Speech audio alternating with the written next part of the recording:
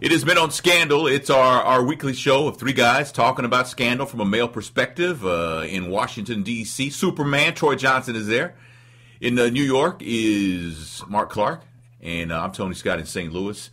And people always wonder, like, how do y'all do that? How y'all able to do that? The magic of the internet.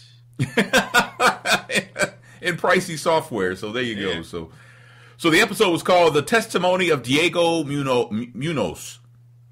And Munoz. And it's come on, Tony, it's your people. Come on. so I stammered, man. Troy, would you tell Tony how to say Munoz, please? Munoz. See, Tony, this would happen at the Hispanic Chamber of Commerce meeting years ago. Yes, they escorted me out. I'm sad to say.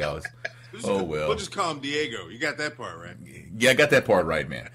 So we find out who exactly Diego is in this episode, which is surprising, yet it kind of wasn't in a way. So, but we begin with the vice president nominee, Senator Susan Ross. They pump her up.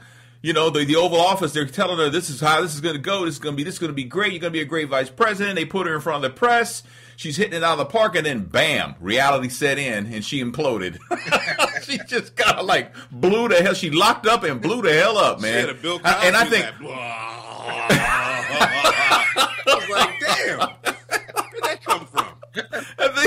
I think those of us who work in the public, you know, in front of microphones, I think we've all been down that road, though. Yeah, I've never seen a road like that, though. That's a road less traveled. You know what? I respected her because she reminded me of me because you know I'm a conspiracy theory. So all the BS that you have to produce when you're in public office, and that when you mix the BS with truth, which was her daughter, it just kind of hit her like this is some, you know, this is crazy. And so then that's what happens when it hits you. Yeah.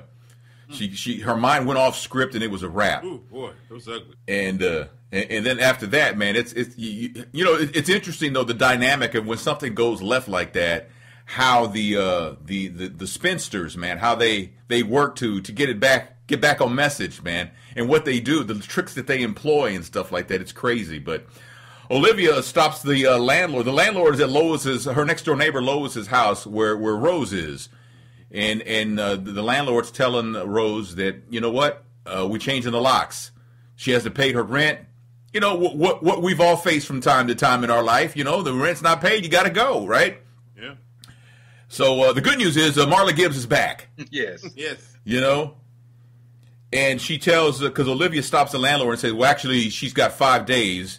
From time you serve these papers, she's got 5 days, so you can't change the locks today. And then the landlord guy puts his head down and walks away and stuff. But Rose tells Olivia that Lois always told her, if you're ever in trouble, go talk to the black lady across the hall. Because Rose wants to know where Lois is, right? Lois has just disappeared, you know, and the irony of that conversation was Olivia told her white friends, "Don't ever knock on the old black lady's door across the hall." So figure it out. Whatever you do, don't ever knock on the old black lady's door. So Olivia makes the trip back to her office, OPA, and she wants the team to find Lois or Lois's body because obviously Olivia knows what happened to Lois because Lois's dead carcass was laying on top of her in a body bag. You know? Olivia was wearing the new scent by Fabergé. By Lois J. Lois. You know? Loisonia. By Fabergé. Loisonia. Kind of fragrance that's dead today and it's here now. Lois. So the Attorney General, David Rosen, apparently he has this thing he does once a year where he lets people just come and talk to him, come and tell them, you know, what's up, what's in their world, what do they want him to look into? And I was actually told a long time ago, before this show was even a thought, that actually used to be a thing. Like back in the day when the world was a lot safer, they would have people stop by. Were allowed to come up and talk and actually talk to the president and just say see what's up, what's on your mind. Yeah. I think they cut that out after Lincoln, though. So I was going to say, if you saw the movie Lincoln, that was in one of the scenes. Yeah. So a woman wants to talk to David Rosen about a super secret spy agency called B613. That gets David Rosen's attention. Yes. David was going through the motions. What? Yeah. Spy agency. Yeah. Get that all the time. Yeah. B613. Yeah. Wait, what? Just one of those things. And it's Huck's wife. It's Kim. And she's got files. Yes. So told you that garage that wasn't working. It wasn't gonna work. She got files, and that got his attention. That got his undivided attention. When she pulled out the files, and that he just kind of one of those kinds of things. Meantime, back to Senator Ross. The press is raking her over the coals for that laugh. She goes on Jimmy Kimmel. Jimmy Kimmel tells her it's the number one ringtone on iTunes. Because that snort/laugh. And they're having that field day with her, so they're trying to, they're gonna have to fix this. Have you all ever done that? Have you ever laughed and then had a snort on it? I'm not a snorter. I'm not. Have you? Accidentally. No. That's never happened to me. I have snorted, and I have a tendency to hit you with the sometimes. The smedley, and then not the smedley. Smedley. Oh man. See. Yes. The whiskey laugh. That's right. That's a sign you've been drinking too much whiskey. That's a sign that your soul is leaving your body through your mouth. Is that what that is? That's really what it means. Oh, man. So David goes over to OPA. He tells Jake and Huck about the B613 files that the woman had. And Jake says, well, we're going to have to kill her. We're going to have to kill Diego Munoz. So we're going to have to do all that. And then Huck says, well, that's me. I'm Diego. I'm the guy she's talking about. Kind of anticlimactic there. Because it was. Huck was not going to say anything. He was looking crazy, like, oh, snap, they're on to me. Yeah. Well, I think he came clean when Jake says, we're going to have to start killing people up in here. Right. So, we're going to start killing people. So he came clean that way because he just wanted to and Jake make it right. Quoted a rap song and said, I am a killer, so don't push me. So he was So meantime, Abby, the White House hires Abby's boyfriend Leo, who's really a political spinster, is what he does. He's a coach. He does all this stuff, and he's working with Senator Susan Ross to get back on point for the vice president nomination, and he's wearing her down. He won't even let her go pee. A little bit much. You always the pee's usually the sure way out for a couple of minutes. When you say I gotta pee, everything usually stops, right? Gotta go. You gotta go, right? Because you don't want no accident. Because who's gonna clean that up, right? It's the White House, baby. But he said no. He said no, and it got to be too much, and she quits. She says, "I don't want to be the VP. I quit. I'm out.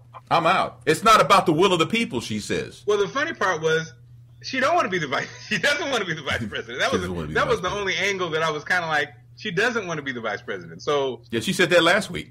Yeah, it's like so. It's kind of like I don't want to be the. She did it anyway, though. I don't pay her. I don't want to be the vice president. So, so Huck goes to his wife Kim and explains that you just don't go around talking about B613, which he should have had this talk with her when he dropped the files off at her crib. Yeah. You just don't drop off a box of files and say read them and then call me and not expect her to go to somebody based on what's in those files. Oh my God! I mean, come on, what did you expect her to do? He was desperate, Tony. He was trying to get his love back, man. But you gotta tell her, don't talk to read these, but don't talk to anybody about these but me. I mean, come on. Come on. You can't have all those rules when you're dealing with love, trying to get your love back. Yeah, okay. The funny thing is, though, she thinks she knows how to handle this. She thinks I know what to do about this. I'm moving forward with my plan. I'm gonna do what I'm gonna do. I'm gonna push this through to the Attorney General, and it's like, you don't really want to do that. And at this moment, he started to feel like a married guy again. Nope, control of your life. Sorry. Oh no, man! I still think he should have had that conversation last season when he left the files at her place. Tony, she wasn't talking to him. There wasn't no conversation. But I mean, all he has to say before if you read these files and then don't talk to anybody, call me. Okay, crazy. And when she read the files, she would have understood that once she read the files, but he never said that. She said, "Okay, crazy man." Basically, yeah, really. So Leo and Abby argue about whether Susan Ross is fit to be VP. You know, and it's funny because they get into bed and he puts his mouthpiece in, his mouth guard that he sleeps with, and then it's assumed that he's going to sleep. Once you put that in, there's no more conversation for the night, right? And she was like, "Are you serious?" I was like, "Are they married? How'd they know that move?" So they start talking about. He did say, he was like, "Okay, we're gonna talk now." I've been trying to talk all damn night. She had no response to that though, did she? No, she didn't have. But but you ain't going to sleep. Yeah. Until we had this talk. Yeah. Because a lot of times though, when you make your point with a woman, your woman, they clam up. They don't say anything. They just like, it's like, come on, man, say something. Yeah, that is. They just got to put their head down. Don't say a damn thing. So, but anyway, Abby fires her boyfriend. She fires him. Who gets fired in their drawers, man? Who does that happen to, man? But it happened. So back to Rose, man. Marla Gibbs' character. Rose knows Lois is gone, but she wants to know what happened. She knows because Lois left her credit cards, her ID, all her wallet, her purse was left behind. Mm-hmm. And then Olivia pushes a little bit, and then she finds out that apparently Rose and Lois were a little bit more than just friends. They were in fact lovers, and had been lovers since they were teenagers. But then when Lois's parents found out, they sent her away. They kind of lost contact. Lois got married, and then when her husband died, many years later, they reconnected. And Olivia tells her, "I'm going to do my very best to bring Lois back to bring Lois back to you. I'm going to do my very best to do that." And the thing is that Olivia knows everything except where the body is. Yeah, and said nothing. Yeah, I thought she was going to soften, but I wanted to first of all shout out Shonda. I think this is the first older black lady gay scene ever. They get a prop. Also, I want to shout her out because if you notice, you look closely in the wallet, there was a Golden Corral gold card, which is very popular with older gay black women. Very accurate. And my only beef was I thought they should have dropped a song when she was reminiscing about the love that she misses, man. Like what? What song would you have chosen? I'm leaving it alone. I don't know. What do you guys think? I was thinking what would have been a good song. I don't know. The love I lost. I don't know. I don't know. On my mind. I don't know, man. That's a good one. UNITY. Leave a comment down below if you have an idea of what song should have played in that scene. Yes. UNITY.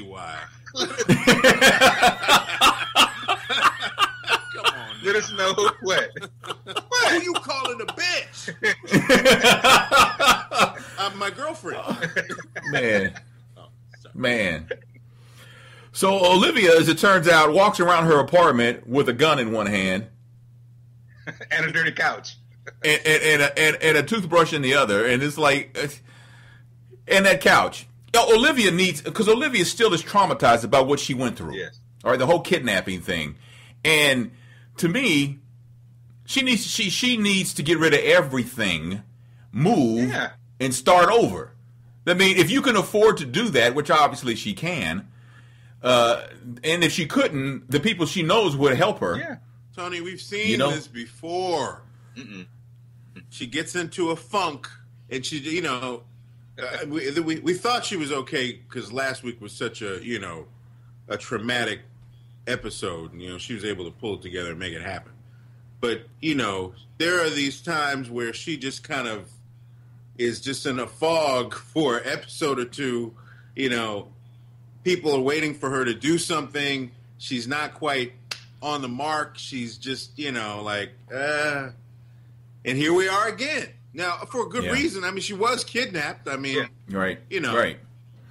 But if you can get away, I mean, every time she sees that spot on that couch pillow, it takes her. It's a trigger. Well, and it should, and obviously it has to be a trigger. Obviously, she didn't have a couch in college. Everybody knows you just flip the pillow over. Use the other side. Come on. Everybody knows that. Everybody knows that. Especially a white couch. Come on now. Oh That's man! the equivalent of when your cousin came to visit at the wrong time. It's okay, girl. It's all right. It's good. Don't worry about it. We got it. Right. Apparently, just flip it over. Yeah, just flip the damn thing over. See, it's okay, girl. It's fine. No, we know you ain't gonna swim with us today. I know. We know. It's okay. Next time. You can put the sunscreen on. Next time you just hang out with us. Don't even get in the water. Right. That's why that plastic got on the couch in the first place. See?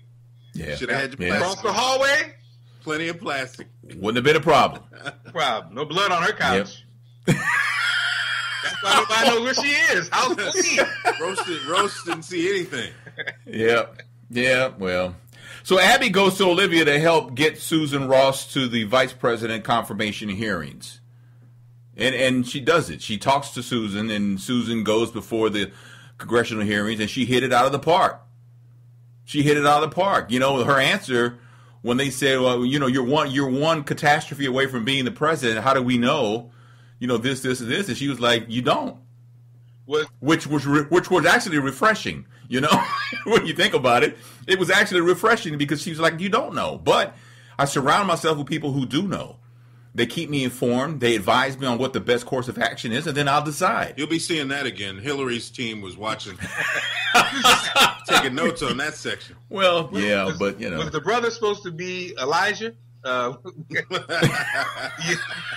If so, Elijah was happy. Like, okay, got a little younger guy for me. Oh man! So, but now you got to get the Senate. The Senate has got a problem with Senator Susan Ross. But Olivia doesn't think they have a problem with Senator Ross. She says they have a problem with Fitz, which makes a lot of sense when you think about it, right?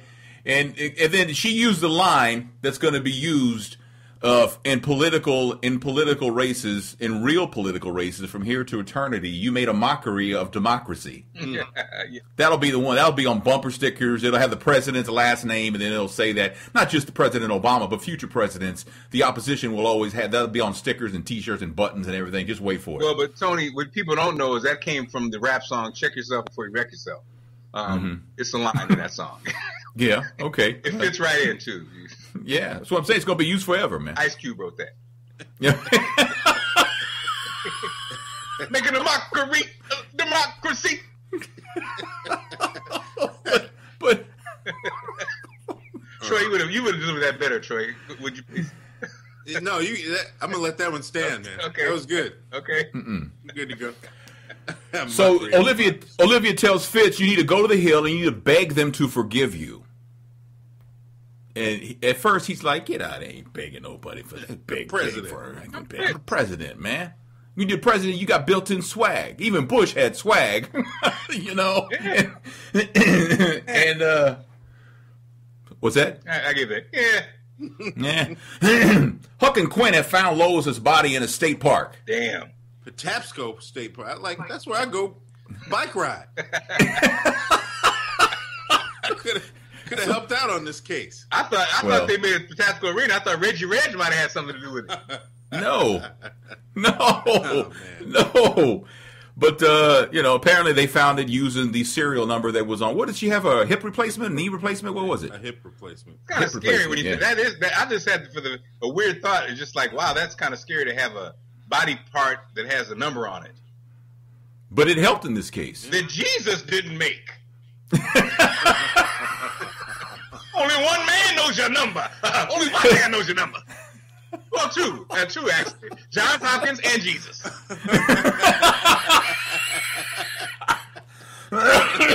Oh boy, man, come on.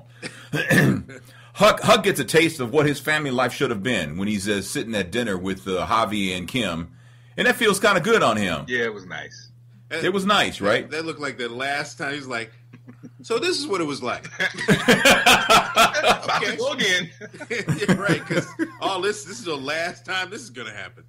Yep. And Kim's proud of Huck for agreeing to testify. You know, and I think that makes him feel good because, you know, now I'm starting to get this love back. Not like maybe not necessarily love, but, you know, starting to get this, you know, people starting to believe me and believe in me. You know, he hadn't had that for a long time. You know, Huck tells Quinn to tell Charlie to destroy the B613 files that Charlie has. But then Quinn's like, wait a minute. I haven't said anything. They haven't asked a damn question. I haven't asked anything. Y'all got to tell me what's going on. You know? Cause, I mean, I can see that. If someone's asking you to give somebody a message and you don't even know what the message is. It's like, well, why am I going to say that? You know, I mean, I think it's a natural reaction to want to know.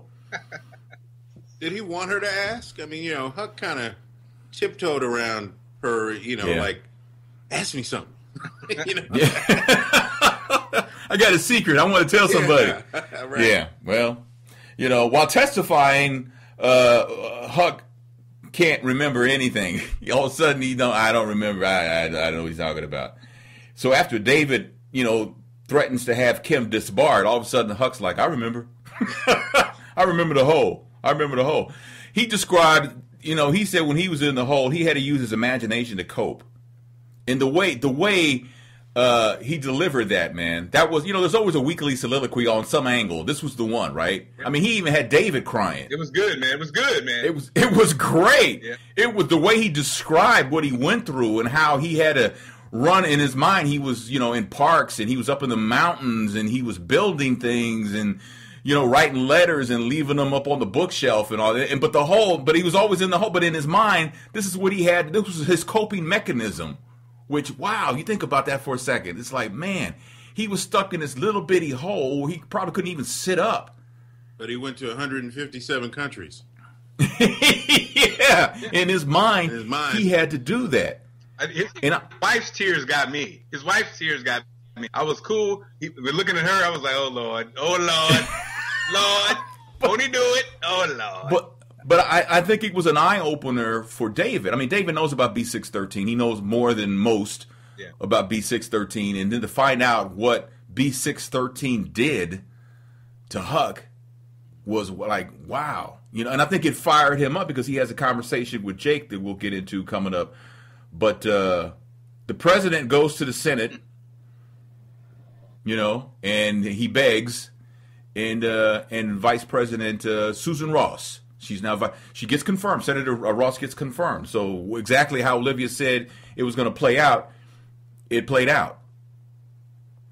It's still going to be a problem because, you know, when she's not laughing, when she's not guffawing, she's smart. She is, but I mean, she's going to be, I think, more formidable for Mellie than they've totally underestimated this woman. I think you're right. I think you're right. But I also thought about what kind of deals did he have to cut with certain politicians to get this done?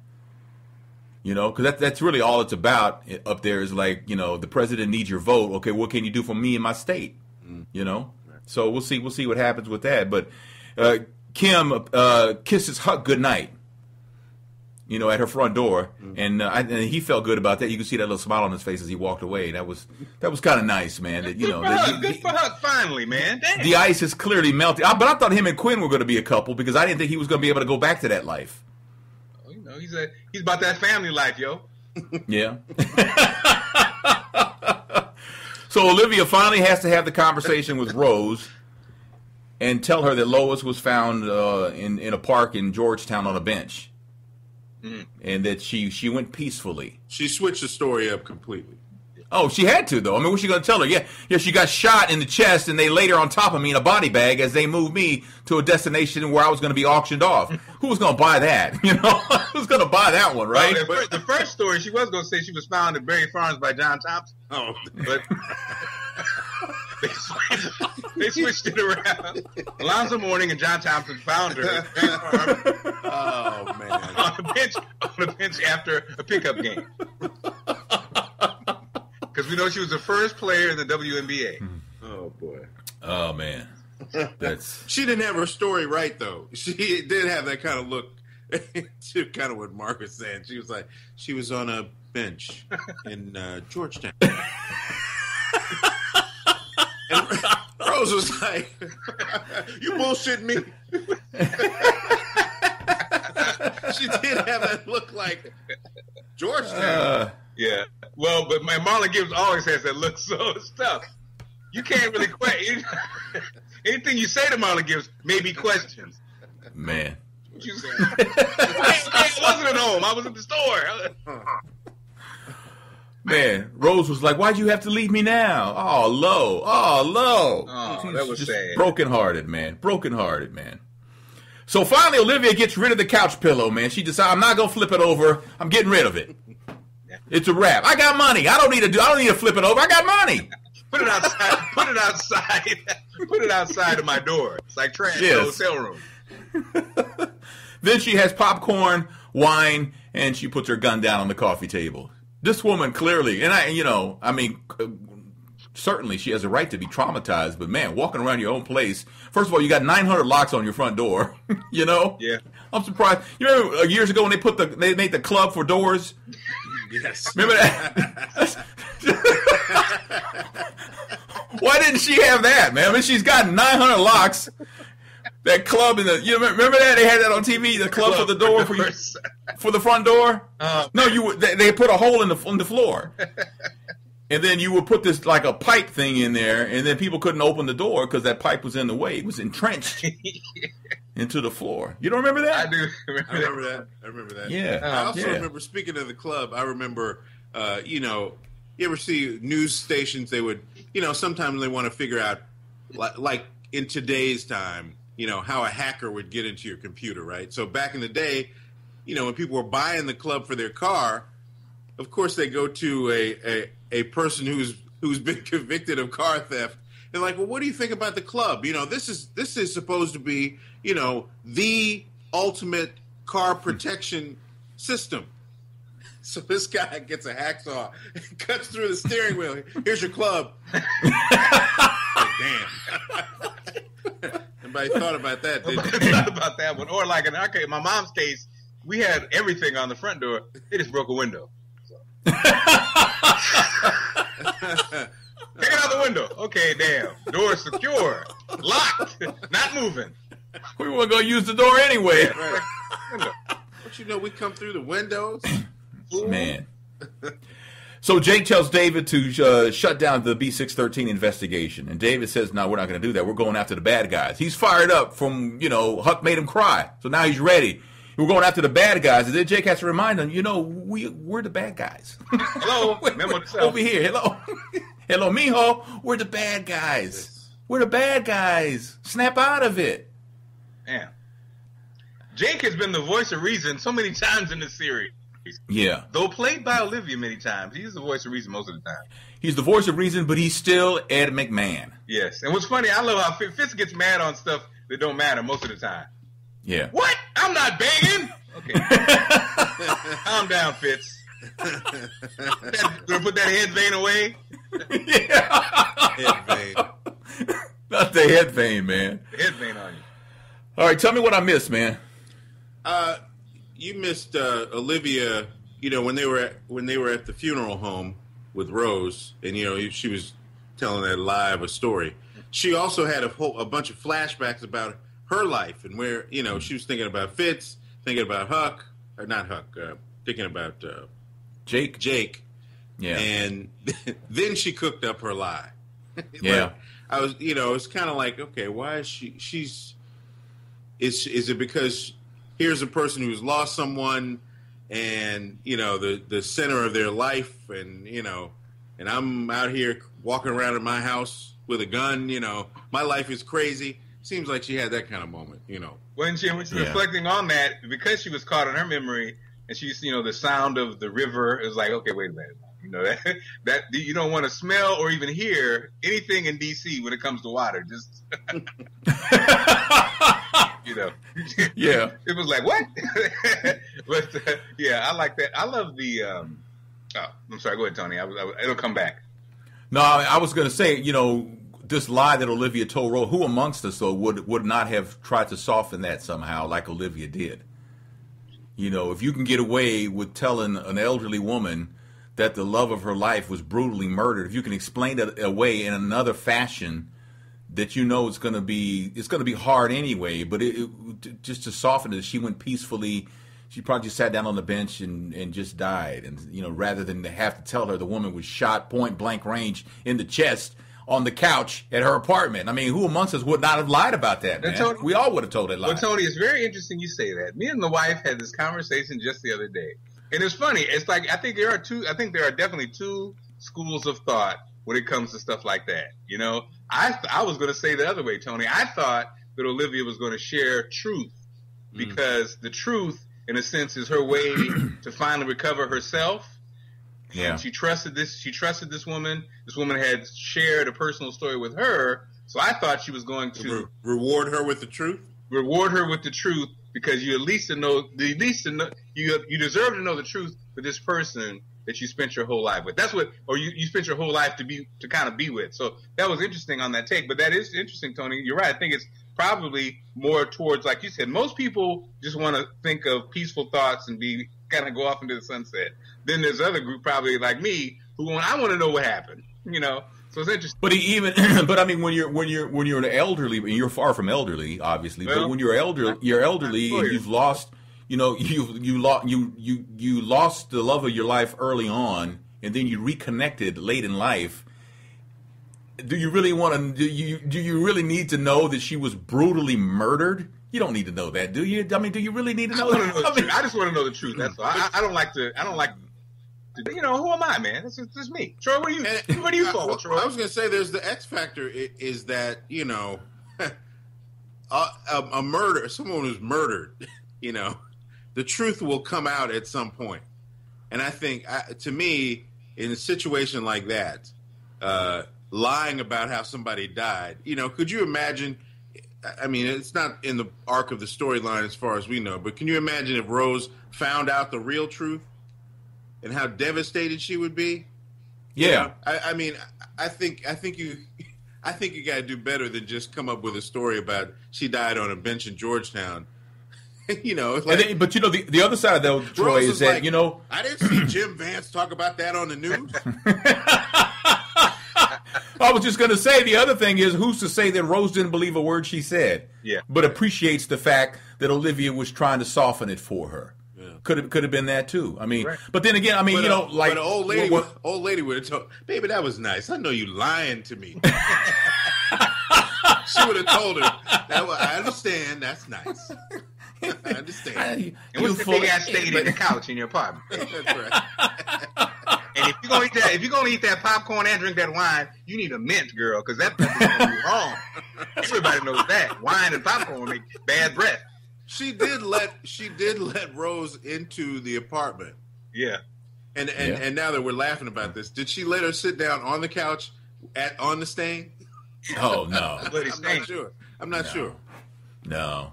I don't know. That's a good question. I don't know. Oh Lord, girl, I hope I didn't do nothing to your couch. You know, I have a weak pelvic floor, so I don't know. Stop. Just stop. God. Oh man, that's the episode. The testimony of Diego Munoz. Physical or something, man. let me give props to my wife for she gave me that joke. Damn. She told me a story about a friend, and sorry. That one stayed with me. Y'all, you know, I knew that would get you though. That ice is getting really thin over there, man. Oh man, winter is almost over, man. The testimony of Diego Munoz. It was the episode though, so thanks for checking us out. Give it a thumbs up if you don't mind. Our review or subscribing to the channel helps. So that means a lot. People were posting last week about where can we contribute. So I posted links in it. I'll post it again. Awesome. Thanks, Mark, for that idea. So that was cool. Tony, keep it up. We're at bed. Money. Give us money. Well, yeah. A little something, man. Please. Something, you know. So that's appreciated. Somebody actually became a patron of ours, man, for $2.99 a month. Hey, man, if NPR can do it, so can we. Yes. Yes. Right. Yeah. We need your help. Please. Be a subscriber. So, come on. You know what, Tony? Also, great. why don't you put a poll up there, Tony, too, if they want us to do Men on Empire? Because I know a lot of people are asking us, man. Mark cussed me out earlier, man, because he called, what do he calls old school radio guys. Yeah.